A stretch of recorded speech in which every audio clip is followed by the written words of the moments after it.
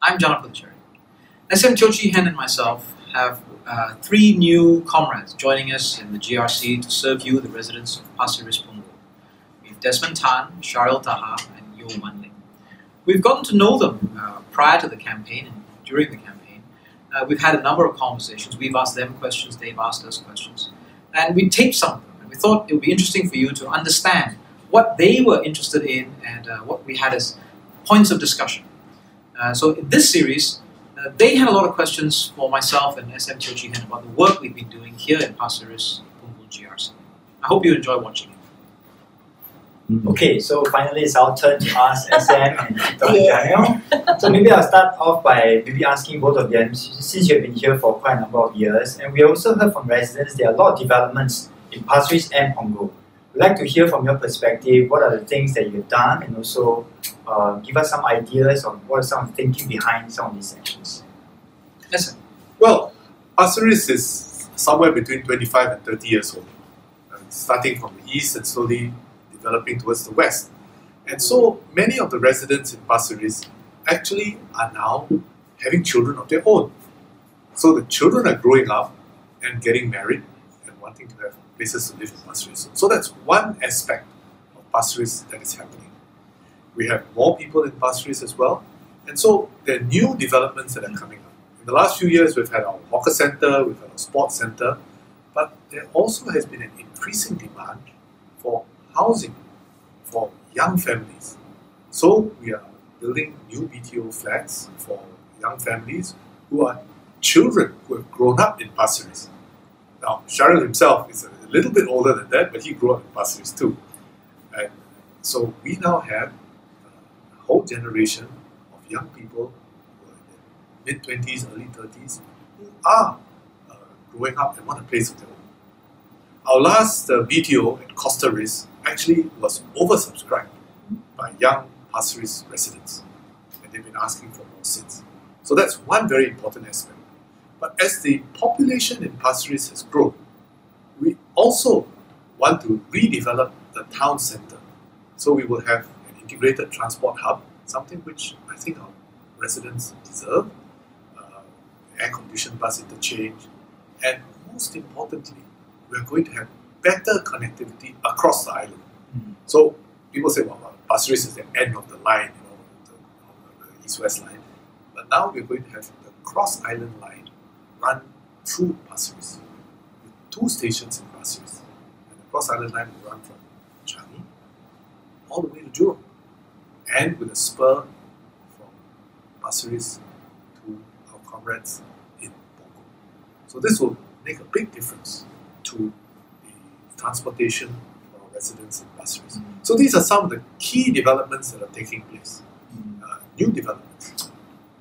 SM, I also heard from some of the residents that they really appreciate the link between Pasir Ris and Punggol, the Drive 1 link. What was the origin of that, and what took place in those times? I mean, we had Lorong Halus as the old dump site in between Pasir Ris and Punggol. And it was still operating as a dump site when I first became the MP in this area in 1997. And then it was closed shortly thereafter when it was transferred to Gloucester.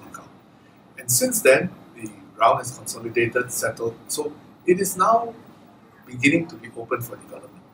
So it used to feel as though Punggol and Pasir Ris were, they could have been in totally separate parts of Singapore, even though they're next to each other. You had to get onto the highways in order to get there. The buses had to get on the highways to get there, back and forth.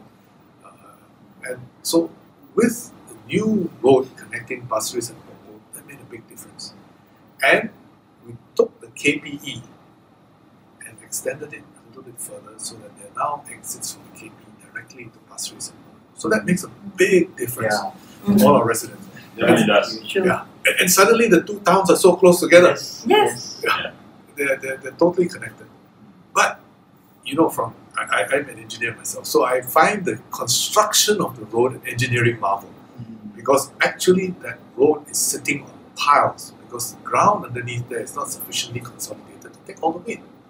So it's like almost a bridge on land, so that the road can be Now, then of course, the next phase of connectivity between our two towns will be when that Cross Island Line spur is completed. 2 stations in Pasir Ris, 2 stations in Punggol from the Cross Island Line spur. And so the towns will be connected not just by road but by rail. That will make a big difference. But SM, if I can just jump in, the other connection between Pasir Ris and Punggol are the families that have grown up in Pasir Ris, and the children are now coming to BTO. And also the park connectors and waterways where now people can cycle across, run across. I mean, they're linked in several different ways, which I find very fascinating. Yeah. It's an interesting difference because, the old Paya Lebar Airport, or the current Paya Lebar Airport, which is going to be redeveloped, serves almost like a mountain range between two parts of Singapore. So people on the East Coast move up from the East Coast to Bedok, Tampines, and to Pasir Ris. And then people in the centre move up through Hougang, Ang Mo Kio, Sengkang to Punggol. And actually what happens now is our Pasir Ris residents and our Sengkang residents come across and they meet in Punggol. So it's wonderful for me to be in Punggol because when I'm in Punggol, I meet residents who come from Sengkang and I meet residents who come from Pasir Ris. So it's like a mix of, residents from both sides. So it's quite a nice feel. And so the family ties are very important, and that makes a big difference. So it's a good segue to maybe Janil sharing with us in the last almost 10 years what are some of the developments in Punggol. Yeah. But could I add something about Pasir Ris also? Okay. Apart from the new things that we're doing in Pasir Ris, we're doing a lot of regeneration of Pasir Ris. Those blocks which did not have lifts on every floor, we provided lifts on every floor. We've had, so that's the LUP. We've done the neighborhood renewal program, and we're doing it progressively for all the precincts in Pasir Ris. Then we also have the HIP, Home Improvement Program, to improve those things inside the home which need renewal. And our flats are about that age, and so it needs that kind of upgrading to keep the flats modern and in good condition for the future. Thank you. Well, Punggol as well has some other similarities with Pasir Ris in having a mix of old and much newer flats. The area around Punggol Plaza and the community centre, 21cc, the southern part, that's the most mature, and it feels like a mature estate. It's, it has several generations of owners in terms of the flats. Some of the coffee shops have had renovations and redevelopment. And then out towards the west and the north, you have really brand new estates. And especially there you have areas where we are also bringing in a lot of new facilities. So the Waterway Point Mall and Safra really changed the character of the centre of the town. It brought a lot of life and buzz activities. And that is very necessary for the generation of children that are growing up there. We had a real problem 10 years ago with childcare centres. We just didn't have enough. And we built and recruited a lot of teachers. And now that's largely settled. And now you can see we're developing and opening up new primary schools. And fairly soon these kids are going to be wanting secondary schools. Yes. And then they need a place to go out and hang out. And they have a mall ready for there. And you've got to have the leisure facility. So in a way, what's happening in the town, it mirrors the growth of a family, and the children growing up. And then looking ahead, what are our plans? Well, we've got a stadium that's coming. It's going to be a Mission Sports Centre. The town hub is going to come. That's going to bring a hawker centre, a big library, lots of community facilities. And then SIT, the Singapore Institute of Technology, a university coming into Punggol to create these opportunities for tech, STEM pathways towards higher education. And part of that is going to be the Punggol Digital District jobs. So the way we have to think is, now we've got lots of children growing up through primary school. Where might we need to be 10 or 15 years from now? And they're going to need a tertiary education, and they're going to need jobs. And that's what we're starting to plan for now. Hey, Dr. J, talking about the digital district, I think this is something when I talk to our residents here in Punggol, I think a lot of the younger people are very, very excited about this digital district idea. Do you think you could share a little bit more about that and, how possibly we can bring this message down to our residents a little bit better? Well, the key idea, there are essentially 2 key ideas about the Punggol Digital District. The first is we're bringing jobs, large number of them, 28,000 potentially, into the heart of Punggol. Okay. The second is this partnership between JTC and SIT. And it's the first time you have a commercial space and a university space interlinked, so that you have labs and technical setup inside of a commercial space, and you have commercial facilities inside of the university, so that the businesses and the academics can work in a very, very tight way. And what that means is you hope that the kind of businesses that are there are going to have a very technological base, digital base, and create jobs for the people who graduate from SIT. I mean, that's the key idea. The second key idea is create jobs for people who go to SIT, who graduate from SIT. So that's likely to be technology and digital. So we're very excited. So it's mainly technology-related jobs, or it's a range of different kind of jobs? Yeah. Well, SIT has a wider base. I mean, they do food, they Health, do energy, right? they do health, they do Okay. waste management. But all of these industry domains actually are enabled by technology and increasingly enabled by digital technology. So the kind of stuff that you hope happens in PDD is not just about your software and your animation. You want it to translate out into real world tech, how you handle food, waste, water, energy, and health. So I think it's a very good match. Wow, looks like Punggol is going to be an incubator of technology for a lot of industries. That's amazing. Wow. We hope so. We hope so. And the whole green industry thing also is a very important part of PDD. Energy efficiency, conservation, and I think that would be a very important aspect for Singapore and the kinds of things that we want to do all over Singapore, and perhaps also an exportable kind of knowledge. Yeah, SIT has some experience in looking at energy management and green issues, green tech sustainability issues. So they can use the space and the facilities of the Punggol Digital District to kind of put those ideas into a real-world living lab.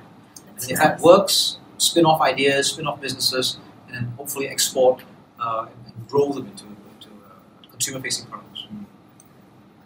It's definitely very exciting, Dr. Daniel and SM, for you guys to share the past developments, what's happened in Pasir Ris Punggol. As a past resident myself, to see how Pasir Ris has developed and how Pasir Ris is now connected to Punggol, and to see more developments bring us together, the Punggol Digital District, more houses, the connectivity of the MRTs, it's definitely very exciting.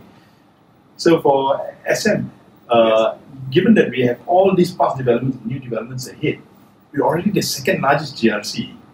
What are your plans ahead for us? How do we come together and how do we integrate together the software and the people behind it?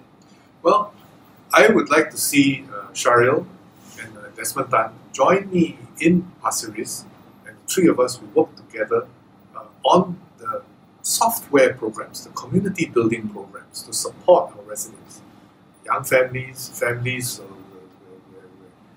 adults going into their 50s, into a new transitional phase of life.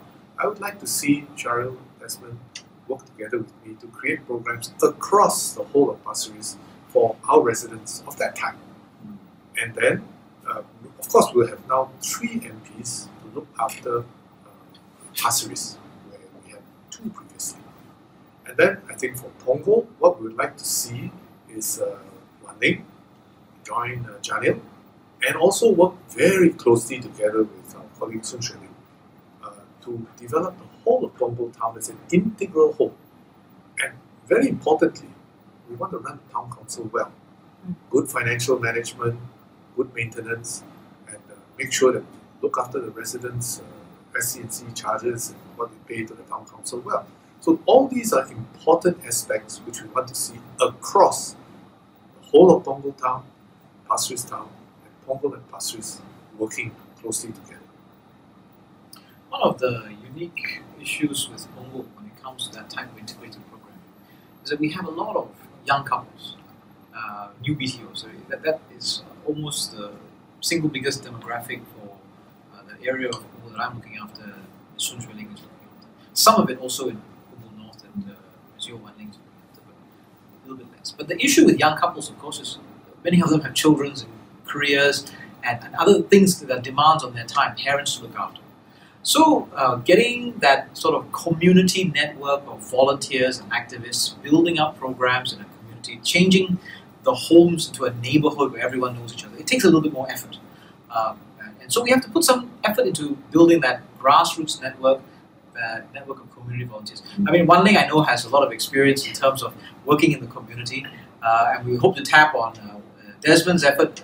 Although he's in Pasir Ris, part of the same team, but his experience will hopefully help us to think about how we can do that and bring the Punggol family together so that we have that deep sense of neighborhood, which I think is important for giving people a sense of security and comfort in their homes. So it's a bit of a challenge because of the demographic, but I think it's something we can work on together. I think our new candidates particularly bring diverse skills with them. As Janil said, in the caregiving industry, from the public sector, and Cheryl has a lot of experience working in the industrial sector, the automation sector. He was describing it to us earlier.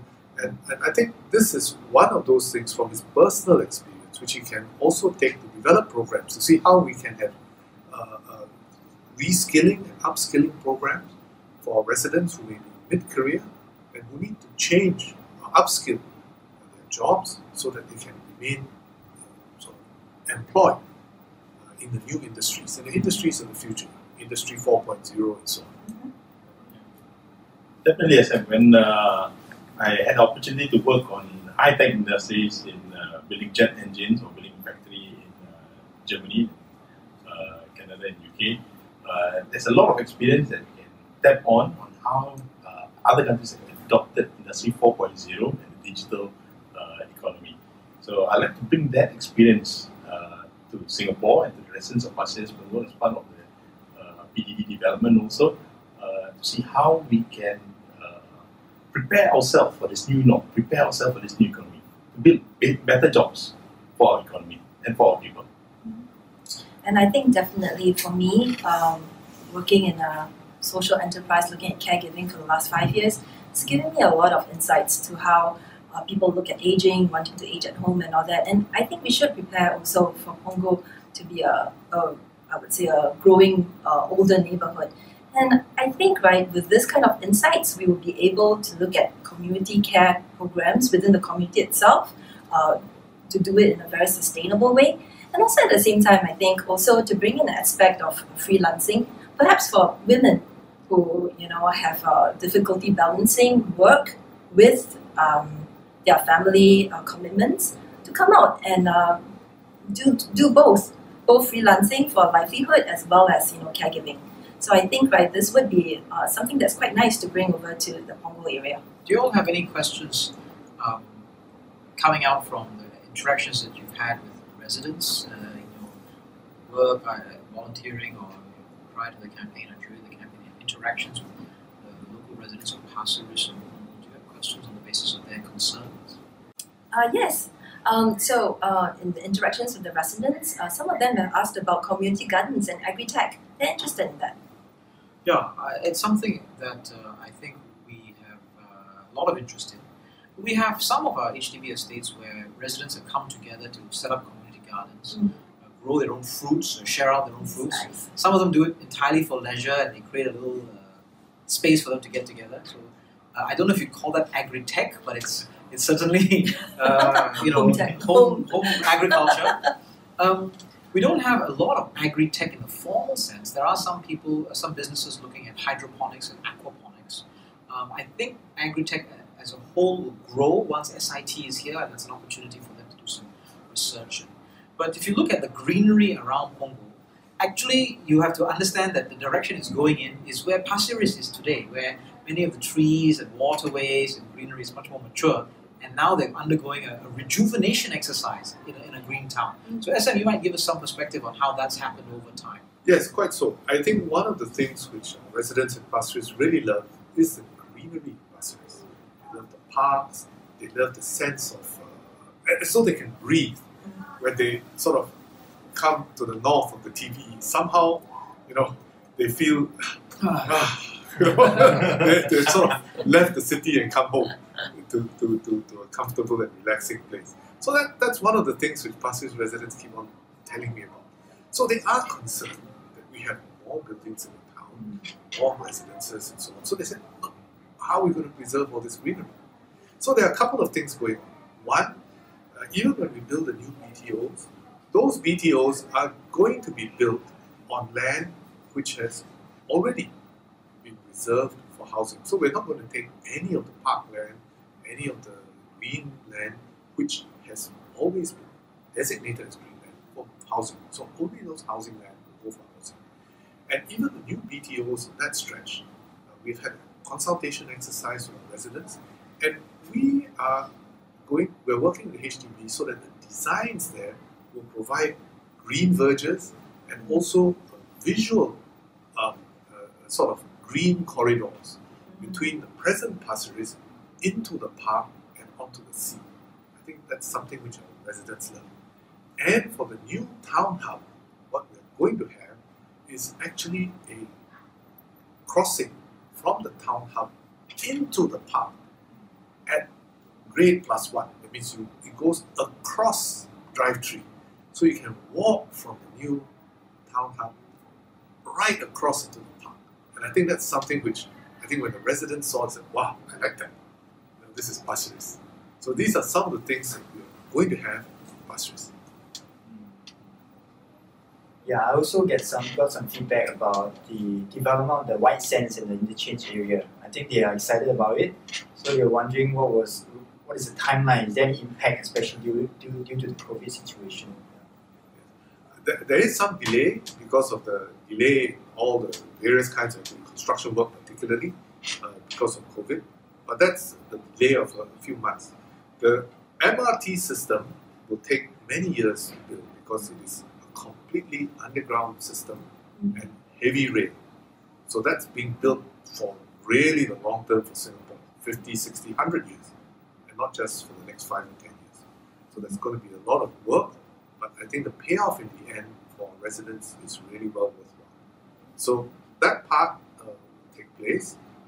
We still expect to finish that, say, around 2030 or so, the whole line, because it's no use building a station and part of the line where you can't go anywhere. So you're going to complete the whole MRT line first. Then you can get from one place to another. So that whole line will take about 2030, that kind of time frame to finish. So those are the kinds of time frames. But we expect that the town hub should be ready earlier. And one of the things which we made sure that we do for the town hub and the integrated transport hub is we take care of our young BMT soldiers, our young recruits. But right now, recruits are sort of left at the side of the bus interchange to catch the bus, in the sun or the rain or whatever it is. So now we made sure that we bring a proper place for them to embark and disembark inside the integrated transport hub, and even our temporary bus interchange will have some facilities for them. So, SM, and I love the developments in Pasir Ris, being ex-Pasir Ris resident or growing up in Pasir Ris. And one of the most enjoyable stretch of road is through Pasir Ris Park, through the Red Bridge, and through Punggol, and to enjoy the whole scenery of the waterway. You're a cyclist, you take that quite often, right? Yes, I love that route. It's one of the most scenic routes. Yes. So, could you tell us a bit more about the greenery stretch from White Sands to the Pasir Ris Beach?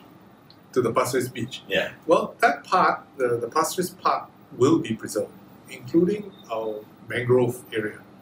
So what will happen is right now, if you want to get from the sort of White Sands area across into the park, you have to cross the roads at grade.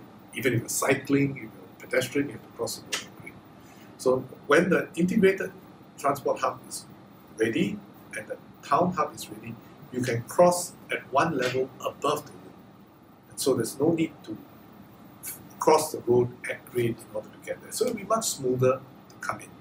And then the park itself will then become almost an integrated part of the town centre. And I think that would be quite beautiful. Quite beautiful. Definitely very exciting.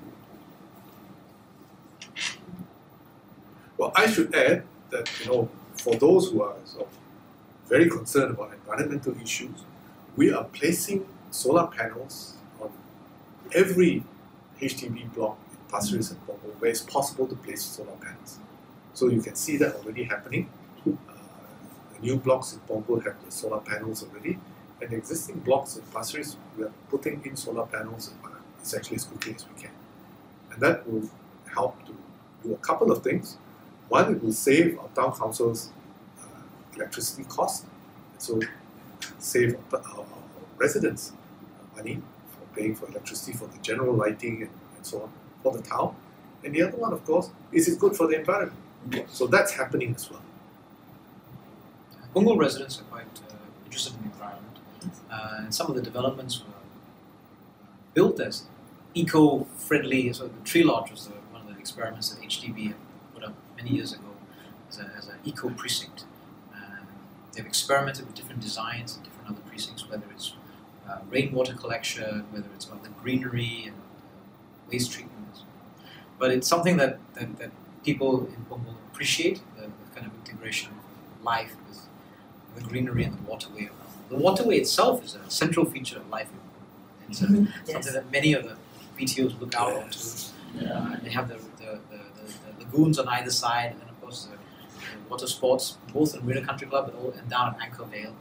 So that water and greenery is again very much part of life in Punggol. Well, I look forward to going kayaking with all of you along the waterway. That's one of our We favorite. go cycling first, cycling, go kayaking. One of our favorite outings. Excellent. But apart from the hardware, I think we've talked about this before. I know Desmond and Charil and Marling also are also very concerned about this, which is the software part. I mean, all of us are going through major challenges, jobs, new phases of life. For Punggol, newly married couples, suddenly you're living on your own, you have to provide for yourself, you have kids to look after. For Pasir Ris, we have residents who are many in their 50s now, who were the original owners of the flats when they moved in when they were 30 years old. The kids are growing up, they have major responsibilities for the education of their kids. Their parents are growing older, and they themselves are growing older and facing job transitions. So we also need to help to provide, help them to make these transitions in life. And these are important things which we will try and do as MPs if we are elected. It's something that several of the families that I know in Punggol find very difficult. They're young, they may be PMED background and career, but given what's happened with COVID, they have a great sense of uncertainty. And they have parents that depend on them, they have children that are growing up. So I think we have to find ways to give them the reassurance about the future trajectory, the opportunities that they can create both for themselves as well as their children. It's going to take a bit of work, but we have various resources we can call on. We have things like Project Success, which is a job matching that's very local. We have Merchants Association, but we also have local businesses and trying to get all those jobs matched with the need. We also call on people who do retraining and reskilling, the labour movement.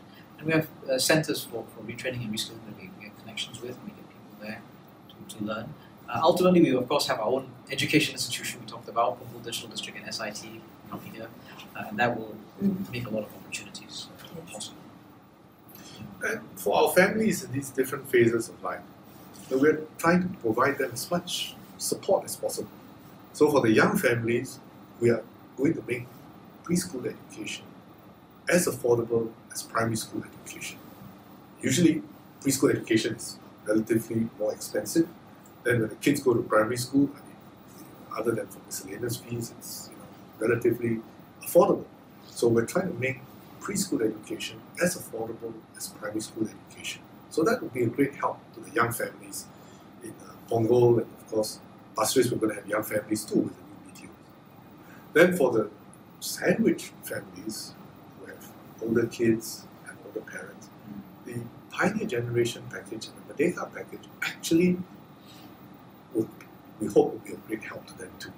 We have 950,000 Singaporeans who are Pioneer Generation and Merdeka Generation, and they benefit from especially the medical, additional medical subsidies from the Pioneer Merdeka Generation package. 950,000.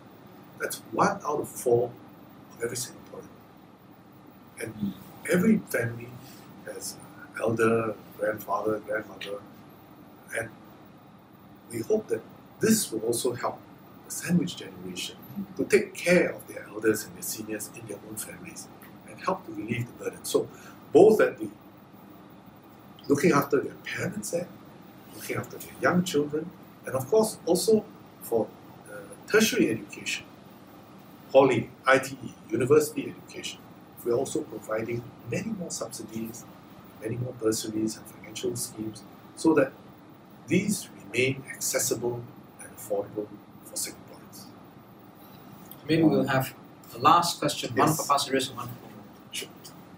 And SM, if I could add, in addition to all the hardware and software that we have, the residents of Pasir Ris Punggol came together and we saw a resilient community coming together to fight through these difficult times. In the past 3 to 4 months, we saw how our residents volunteered, step up during the 3 mass distributions to distribute up to 350,000 masks in just 1 week to the residents. In addition to that, during the SG Buka Puasa, during the month of Ramadan, our multiracial volunteers came together to distribute 10,000 meals for the needy. So on top of the hardware and the software, we have a vibrant, resilient community of residents in Pasir Ris Punggol. And definitely it's going to be exciting if we want to work together with you. Maybe just ask whether you have any one advice that you want to give to 3 of us. One final advice coming to Pasir Ris.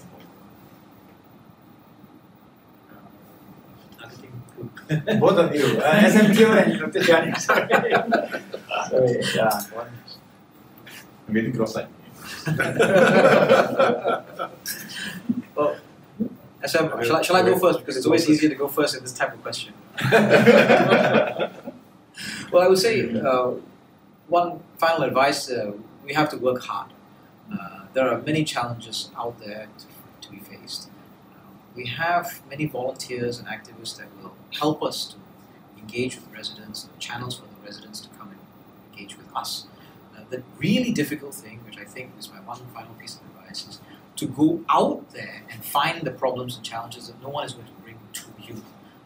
That requires a little bit of effort from us as members of Parliament, should we be elected to serve the residents of Pasir Ris Punggol GRC. It's not something that's obvious, but I think it's something that we should try very hard to do. Well, I would echo what Janil has said. If we are elected as members of Parliament, you are there because your residents trust you. They want you to help them with their lives, with the challenges that they face in their lives. So it's important to go out there, talk to them, understand what they want, what they need, and to help them to fulfill those dreams that they have for themselves, their children. And if you can do that, touch their hearts, help them with their lives, then you will have done something worthwhile for them. And you get that sense of satisfaction when you do that. For me, I've been an MP now for 28 years, and in Pasir Ris Punggol since 1997, so 23 years. And I now see families who, I saw the kids grow up, and now their kids are having kids themselves. It's just a wonderful feeling. It's a wonderful feeling. Now I cannot hug them, but it's a wonderful feeling to be able to carry them and hug them and cuddle them. I mean, that gives you a deeper sense of satisfaction, which is incomparable. And that's the kind of feeling you get. Work with the residents, and you get to know them, and you really feel a sense of bonding with them. That's the ultimate satisfaction, and I hope that you find that too. Thank you. Thank you. Thank you. Thank you, SM. Very Thank you, inspiring. Dr. J. Yeah. Thank you.